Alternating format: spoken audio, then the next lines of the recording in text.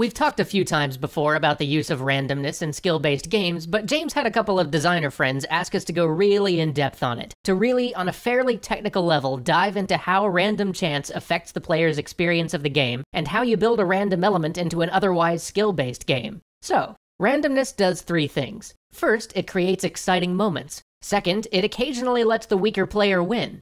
Third, it forces players to adapt to circumstances rather than always follow a plan. As you build randomness into your game, you have to decide which of those effects you're going for, so you can emphasize it with the specifics of your design. Once again, I'm going to use Hearthstone as an example of this, because Hearthstone is a game where all of the randomness is right there on the surface, and very visible to every player. But no matter what game you're looking at, the same principles apply. Basically, all of these things come down to the delta of randomness. Now, you may think that the delta of randomness simply refers to the difference between the maximum and minimum impact a given card can have on play, but it's actually a little more complicated than that. It actually refers to a given card's maximum and minimum distance from the power curve. Now, sometimes this is easy to judge. For example, a card like Fist of Jaraxxus is so far below the curve that even if random chance gave you the best possible result, it would still not be worth playing. Most of the time, though, cards with a random effect will fall both above and below the curve, and that's where accurately determining a card's delta of randomness becomes a lot more complicated. See, having an unpredictable effect is inherently negative for the player. It prevents them from planning around exactly what's going to happen, and thus it can't be counted on in clutch situations. This means that for a card with a random factor to be even remotely playable, the random effect has to have some upside that'll put the card above the curve if it goes off. But the fact that these cards have to have an above-curve upside means that the designer has to balance for that possibility, which in turn means that cards with a positive random effect have to be tuned to be below the curve if you ignore the random effect. Because after all, if a card that already sits right on the power curve is given a random chance of simply being better sometimes, that random chance bumps it up above the power curve and threatens to push out other cards. So that leaves the question of the delta of randomness. How far above the curve and how far below the curve do you balance a card that involves some random chance? The further above the curve you allow a card to go, and the more likely the card is to have its above the curve effect, the further below the curve you have to make that card in its default form when you ignore the random element. And as that delta gets wider and wider, as a card's potential to spike above the curve increases, the more you have to incorporate chances that the random effect won't make up the difference between the base card and the standard power curve. Because otherwise, again, the card would just be above curve. The larger you make that delta, the swingier the card is. That is to say, the more likely it is that a player will lose the game if the random element goes badly for them, and the more likely a player is to win the game if the card randomly does well. Now, you could argue that this creates exciting moments, like playing an unstable portal and pulling out exactly the right legendary card. That sort of thing does feel exciting, but the problem is that often these moments are exciting for only one player.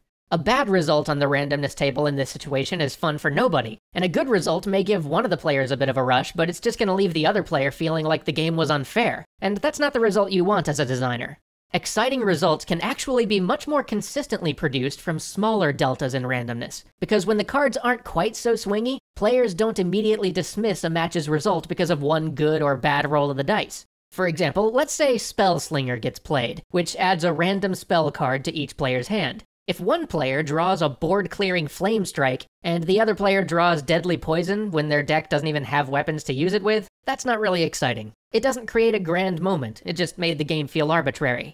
On the other hand, take something like Flame Juggler. The delta of randomness there is pretty low. If you ignore its random effect, it's just a 2-strength, 3-health minion for 2 mana cost, which is just slightly below the curve. Factoring its random effect in, at its worst, this is a 2/3 for 2 that does 1 damage directly to the opponent hero's face, which isn't great, but in arena mode, that's still totally playable. And even in a best case scenario where you're playing a 2/3 for 2 that does 1 damage to a target enemy minion when played, that's quite good, but it's not game breaking. Now, as a player, about 20% of the time, you're just going to be playing this card as a 2/3 minion because you just want a 2/3 minion on the board. You don't really care about the random effect, and that's fine. About 60% of the time you play it, you may have a specific target you'd love to see take that 1 bonus damage, but even if you get your way, it's only going to change play a little bit. But that last 20% of the time, when you play this card, that 1 damage could mean all the difference in the world, and you've got your fingers crossed, and your opponent just doesn't breathe until they see where that random damage goes, and it just creates this intense moment.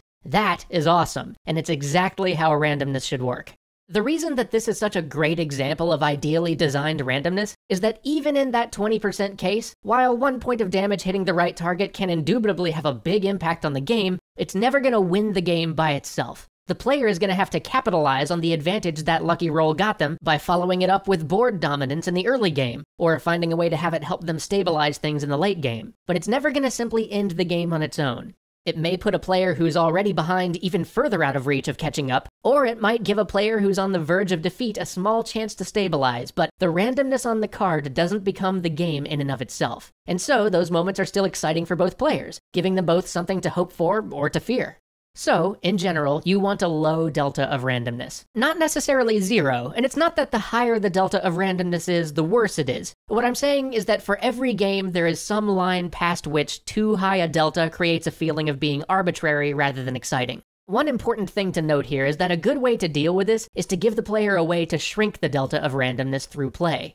Bomb Lobber is a good example of this. Its stats are certainly far below the curve for a 5-mana card, but the fact that the player has the opportunity to eliminate the randomness from this card entirely by trying to reduce the opponent's board to 1 minion before playing it, makes it a card that's good in Arena and yet can still give those exciting hope and a prayer moments where the player throws it out without being able to temper the random chance and just crosses their fingers. The design here is particularly strong in that the only time the player will ever really use the random element of this card is when they're behind, allowing a good random roll to help them catch up, but not giving an extra bonus for a good random roll to players that are ahead. I've actually got a lot more we'd like to cover here. Symmetrical randomness, which is kind of an oxymoron, but whatever. Negative randomness, and there's a lot of cards that are concrete examples that I'd like to dive into as well, but we're kind of out of time. So join us next time for all of that, and a more thorough discussion of Spellslinger. And after that, we'll lay off the randomness discussion for a while. Promise. See you next week.